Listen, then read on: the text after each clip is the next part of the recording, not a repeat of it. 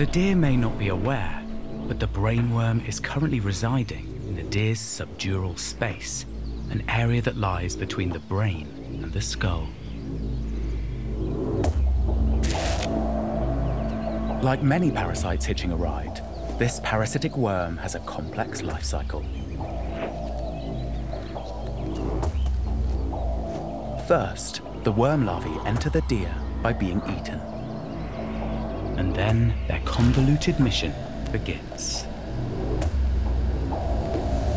The larvae need to leave the stomach, mature into adults, mate, lay eggs, which will then hatch into larvae. These new larvae need to find their way back to the stomach in order to be expelled so that they can find a brand new snail host in order to keep the cycle going.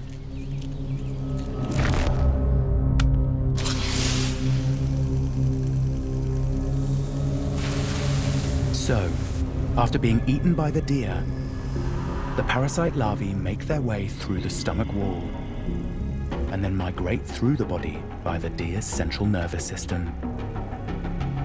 Once they've reached adulthood, they reproduce and lay their eggs in the thick membrane that surrounds the deer's brain.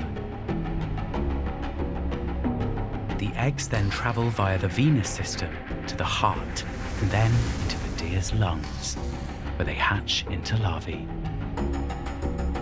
From the lungs, these larvae are coughed up into the mouth, swallowed back into the stomach, and eventually excreted as droppings.